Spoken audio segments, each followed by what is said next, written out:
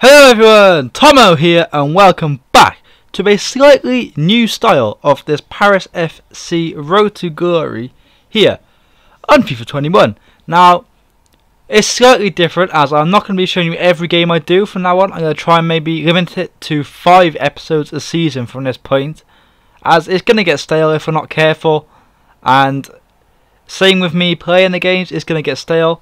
But we're going to kick off today with a game against Saint Etienne. And as you can see, our main striker, who is, I guess he's a bit popular in real life at the minute, GT, puts us in front quite early on from a great ball from Hazard, turns to defender. Alenia does brilliant to get out of the way, and we get a 1-0 lead inside the first 15 minutes.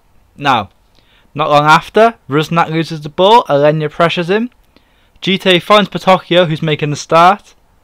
A great ball through to Torgan Hazard, and it's 2-0 surely. Just, how? How did he miss that? It is beyond me. It's like he just kicked it into the ground. But, unfortunately, Saint Etienne now on the break. We managed to push him away slightly, but the ball finds Ganago. Great defending there by Sorensen, and brilliant tracking back by Torgan Hazard wins the free kick. Just wanted to highlight some of the defending. Now Hanin, who is retiring of course, and it's going to be sad. We're going to have to find a replacement. I don't think Tyreek Mitchell is the one. He's just very sus defensively. But Lura finds Hazard with a brilliant run through the middle. Just splitting the whole Saint Etienne team in half really.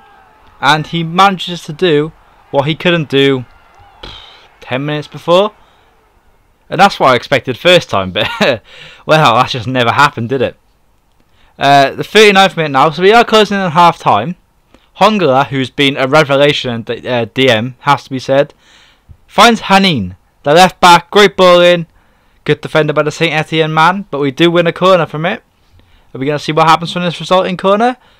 Little short one into Hazard, crosses it in, it gets cleared, and now they are going to break on us. We managed to push them back slightly, but they always have this man overboard, the little triangle passing session. And Hanin, I don't know what I was doing with Hanin there. He's like kind of in and out. Strange defending, but it's great. Recovery, he wins it. But they take a quick throw in. Buanga, who could be someone I look at maybe, finds Sissoko. And he kind of just wastes time. Unfortunately, they still have the ball, but they aren't doing anything. It's like EA needs to fix the thing to be 45th minute, 2-0 down, actually try it, and then that's the result. It's a header from the edge of the box, like it's going to trouble Cardozo. It's just not going to. So we are now in the second half. Hazard again tracking back, managing to just stop Sissoko. Ball comes in. We do get it away, straight to Hongla. He finds Patocchio, who every time plays is just fantastic. And Pukac is now away. We know of his capabilities going forward. Obviously he's left-footed, so he can do both sides. Hazard, a little bit of skill. He's just dispossessed at the last second. That was unlucky. Nice build-up play though. Bashagli finds Hongla. Kajello, who's come on. And we find Narsing, and an accidental pass which he wouldn't unlock off. And what a ball that is. And Carlos Alenia. What a goal. What a finish. What a ball by Narsing. What a mistake that led to the goal from us. The fact that the game wouldn't lock on to Pukac, I think it was. And Narsing takes the ball. Defender for some reason stops, gives him space. Perfectly weighted pass straight to Alenia. What a finish. What a run by the centre midfielder. He's our best player in the team in rating wise. I mean, I think he's on the most money. He's a Barcelona La Masia graduate, and I think he might be a fantastic signing in the next few seasons, and he'll come good. Hopefully win us a league title in 3 to 4 years. That is the aim. I don't want to be doing this series all the time, but there will be a series coming. I believe I might be doing a Ajax 3-season to glory in the Champions League and a Werder Bremen career mode in the style of this, which is going to be 4 to 5 episodes a season. But as you can see, we'll get to that another point. As you can see, we won that game 3-0. Comfortable again. We seem to just have Saint Etienne's number. But you would have seen in the title, we are going to sign EDINSON Cavani Regen. And I'm so excited. Obviously, United fan Cavani. Why couldn't we have signed him 4 years ago when he was younger? But do you know what? It is what it is. Sergio Mesquita. I just accidentally found him looking through free agents. I think my scouts brought him up. And I thought, we only have 3 strikers unless you count Narsing, which is 4. But Narsing's 33. He's not going to be there for much longer. So I thought, we'll bring in... I forgot the guy's name already. God. But we'll bring him in. And he'll make a huge impact in the years to come. But we're going to jump into the game against Olympique Lyonnais. And obviously, last time we ever played them was in the Cup. And we beat them on penalties. So we knew it wasn't going to be an easy task to beat them today. I don't think they have Memphis or Dembele or any of the guys they used to. But nice bit of a sure goalkeeping there from Cardozo. Off his going quick, gets the ball. Just want to highlight that our goalkeeper is actually brilliant. What a free signing he was. Already gone up 7 ratings, I believe, from when we signed him. I can see that the press from the energetic midfielder in Hongla is ridiculous. Nearly caught out there, but Bashagli done just enough to put him off. Don't even know who that was that was shooting. But Hanine now with a great ball in. Laura! Oh. I just don't know what that header was. It's awful. Pukat's now. Great ball in. Hazard! What is that header? As you can see, the wing backs had so much space in this game that at some point I believed that we were going to get a chance. Or even they getting through on goal. But go watch Toko Akambi, of course. Brilliant player in real life. Great strike. Good positioning from Cardozo there. Maybe he should have palmed it to a better area or caught it. But we'll let him off there because he's been fantastic most of the season. And ever since we signed him, he's been fantastic. Lucas Paqueta, obviously, I do know him. Oof, that was a great shot from the computer there. He was unlucky. Thank God that Cardozo watched it all the way. But again, look how much space our fullbacks have. Hanine, I don't know why GT's gone to volley that. He maybe should have took it down or headed it, but hopefully he learns from it.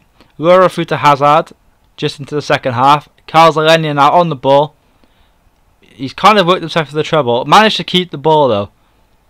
And God, it's the last remaining Paris FC player in the starting 11.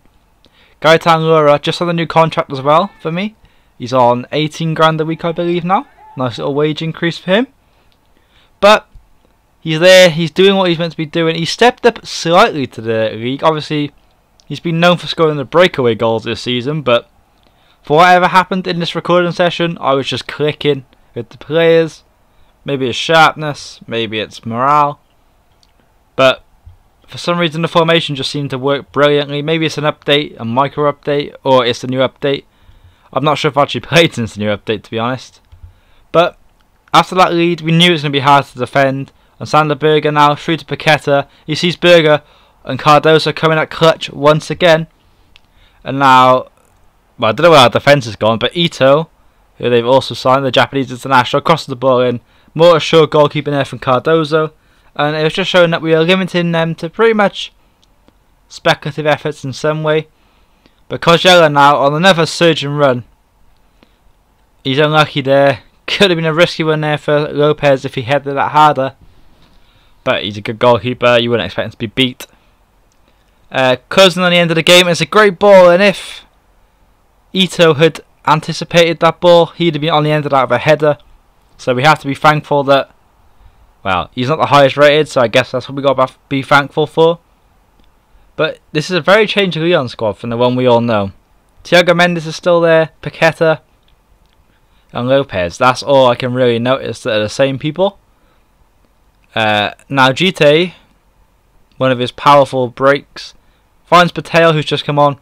Kajela now, a lot of space. Pukac, what's he going to do? Is a great touch out. It's a good ball in. Oh, Narsing absolutely flops to your chance. And terrible, has to be said. Terrible. And now we got to watch the counter attack by Hanine. It's a shame he's retiring, to be honest. I think he's only 32. He's been solid. He's so much better than Tariq Mitchell in terms of defensive stats, and I guess that is the most important thing. Maybe I can start giving Mitchell more games as the season goes on to ease out Hanine. But for now, I'm very impressed. I have got my eye on a few left backs, which I'll cover in tomorrow's episode. So be sure to stay tuned for that. Also like and subscribe if you're new. Much appreciated. There'll be a lot more content coming soon, especially when we're now back into football stadiums. But as you can see, 2 minutes out of the overtime, the referee blows the whistle and we beat Lyon 1-0. And we were just giant killing. Now, didn't notice that Patrick Bamford, it has to be said for Lille. But between these games, we beat Monaco 3-2. GT scored a hat-trick. And Gura does a great save out of Minan. Very early on, just 3 minutes into the game. Just look at that gap between the right back and the centre back. I just felt like we could exploit that most of the game. Patrick Bamford now tries to turn Sorensen, but Sorenson's too strong. He's really stepped up in recent games. Ever since the football replacing him. Alenia now got the ball. He sees GT. Now can GT drive past the Botman here, who's a good centre back. And it's one of the weirdest goals I've scored. Fake shot, cut back, finesse, toe poke thing. But I don't think GT cares. GT's managed to score again. The guy is on fire. And I'm so happy that I signed him for, what was it, £3 million 2 seasons ago. I do think we're going to struggle to keep him, and to keep it realistic, we're probably going to have to sell him or one of our star players. But I say realistic, but then Adam Armstrong and Patrick Bamford are up front for Lille. So I don't know, maybe I don't. But now Laura finds GT. It's a great ball through to Laura, and is he going to score? We know he misses some of these. A great finish, powerful surgeon run there. And Minden has no chance whatsoever. You can see what it means to the boys. Everyone's racing over. Because if we're beating these top dogs and we manage to pick up a few points against our rivals in, well, where we're meant to be finishing, like in the bottom half, then we're safe. Now the board only want a mid-table finish, but the way we're playing, I'm going to aim for Europa League, I think, or at least top 8. Top 8 is my goal. Europa League is the one I'm searching for, let's say. But that was Laura's 4th goal of the season now. And considering he's the second striker to GT, obviously he's the man that tries to play GT in a bit more. He's doing well for himself. Alenia now some great tackles. And we managed to break again. Laura now, see, he's driving. He's got Pukat's even. Pukat's driving through. Oh, he probably should have crossed first time, and that is a woeful shot. Even though he can play right mid, he really can't shoot like one. Now Hanin wins the ball. Hazard. Oh, there we go. Here's Cavani's regen. Mezquida. And he's driving at the defence here. Left-footed he is. He's very fast and he's 6'1". He finds Hazard. Hazard comes back to Hongler. Hongler waits, he's patient. He finds Alenia. Alenia goes back to Hongler. Trying to keep the ball here. GT drops in. Hazard now. Got Alenia. Alenia's been forced slightly wide. He's going to come back to Hanin, who's waiting in space on the edge of the box. Hongler. Hazard. Oh, GT was actually on there. But Batocchio on the ball. Good ball. Oh, it was great build-up play. And we got a chance out of it. Maybe if it's a harder cross, someone gets on the end of that. But I'm not that worried, as we are 2-0 up against Lille. And they've just brought on Weah. The header was a decent opportunity. It just gets beaten to it. But Alenia now, who's controlling the game really, is a great back heel to Mezquida from GT. And Mezquida scores on his debut. The EDINSON Cavani regen. Absolutely tearing it up. Number 20. It kind of suits him. And it was great ball by GT. Like a little back heel around the defender. As you can see. Bang. He carries on his run. GT kind of drags the defender. If the keeper saves, it probably falls to GT. So, brilliant. It was a brilliant result. We won 3-0. And that's all you can ask for. Now, I am going to be calling up some more regens to the first team. And they'll be going out on loan opportunities. As you can see, we got a brilliant new regen called Elliot Lecomte, who's in our latest batch of prospects to come through to the club. So he's staying on the youth team for now. Obviously, it's a bit frustrating that we don't play wingers anymore, but he has good shooting, good pace. So I might convert him to a striker at some point. But I think he needs some time to develop in the reserves and then go out on loan. But as you can see, you'll see the players that are being called up. You'll hopefully see him over time. If anything happens with him, of course, I'll let you all know. But we got quite a lot of cams and right mids, which isn't brilliant. And I don't know why that even is, because I haven't had really any specific instructions apart from in France and the African countries, but most of them have been called up or sold. But the Polish ones are going to be called up, and we'll hope that they can become the next Lewandowski, I guess. Now we're playing a game against Montpellier, always a team I've liked, lovely kit, and we start off 10 minutes in with a speculative shot from Henin, which I think was more of a tackle. But it goes over the bar. Now Laura's driving through here. What happened last game? Not the same result though. As I don't know who that goalkeeper is. I think I seen him come on against PSG the other night. But don't quote me on that. But it's a great save, I guess. Good boy, good shot. But GT, what a corner from Cosiello. Perfect. On the money. Hits GT in the forehead. And the ball fires past that goalkeeper before he had even a chance to react to it. As you can see, Hongler's there, everyone's celebrating. We all know how much this means to us. Obviously, the more wins we get early on, maybe we can start integrating some more youth players and getting their rating up. I gotta make sure I recall them all before the end of the season with their stupid buy release clauses, because the game doesn't just do normal loans anymore. But brilliant header that, and apparently I'm well gassed, even though he looks nothing like me, but it is what it is. GT, that's his 11th goal in the league already, and we're not even at January. We'll be lucky if someone like PSG doesn't come in for him, or maybe Lyon. He's more of a Lyon signing to me. But again, forces the keeper to make an odd save, it has to be said. He kind of pushed it the opposite way, but I guess you keep it out, that's all that matters. Now Lura has Cosiello, he finds him, draws a good save out of the keeper at his near post, and the ball gets cleared. Now Montpellier, just before half time, have a chance. There's a great ball through to Suket. Again, Cardozo, what a save from the man. He's a goat. He's amazing. I don't even know if I would ever want to replace him. I want to see how high I can get him. But now Hazard, we're breaking through. What's Kylian going to do? He's got the shot opportunity. Fadiga, who's also starting, a rare start I guess, gets absolutely clattered in the box, even though we're 2 minutes over the added time. And I was like, here we go, 2-0. This will be 2-0 if I score. And it's the most important thing. However, I am dreadful at penalties, it must be said. If you watch me on Ultimate Team on Weekend League, the amount I miss, but I save a lot. So, it's a bit like me in real life, sums me up. But GT obviously is going to step up for us. He is the main man. Oh, he got 72 penalties though, which is a bit of a shock for me. But I'm going to try and put it bottom corner. Keeper goes the wrong way. And we take a 2-0 lead into half time. Brilliant. And I'm very happy. I think we are playing fantastic football. It's his 12th goal of the season. And I don't know, whatever happens is finally clicked. Maybe we've gelled as a team. But now look at this for a run from Cosiello. I'd say 70 yards.